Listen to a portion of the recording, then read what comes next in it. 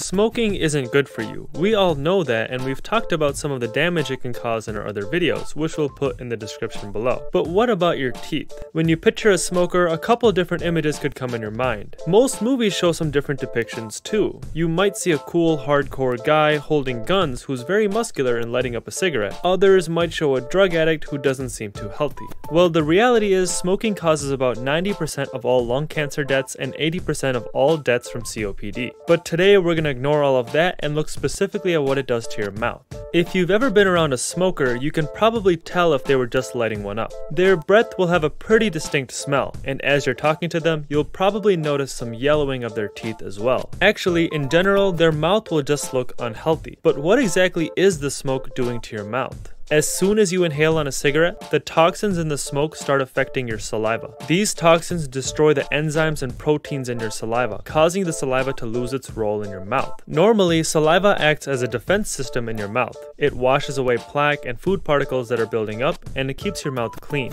Also, the enzymes and antibodies in saliva can destroy the bacteria on your teeth and prevent cavities, also keeping your breath smell fresh in the process. But that isn't the case when you're a smoker. The more you smoke, the more these toxins start to affect the saliva. Eventually, instead of protecting you, your saliva starts to harm you, even becoming an agent in oropharyngeal and oral cancer. You'll probably have a worse sense of smell and taste too, since smoking also damages your taste buds. So you might want to say bye to your favorite foods. Bye pizza. As we've said before, smokers tend to have stained teeth. Just like you have pores in your skin, you also have pores in your teeth. As you smoke a cigarette, the tar and nicotine in tobacco get absorbed into these pores and cause your teeth to look darker. And this is the case even with e-cigarettes with nicotine and chewing tobacco as well. The longer you've been smoking, the deeper these stains are embedded in your teeth and the darker these stains will become, basically making them harder to remove. Your gums won't be so healthy either. Smoking causes a lack of oxygen in your bloodstream and ultimately weakens your ability to fight off infections, aka your immune system. This means you'll probably end up with gum disease. Actually, smokers are at a 6 times higher risk of getting a severe gum disease compared to non-smokers. And don't expect this to heal right away either. Smoking also makes it harder for your body to recover, meaning your gums will stay infected for a while. Keep it up and your gum disease will only get worse, possibly turning into periodontal disease.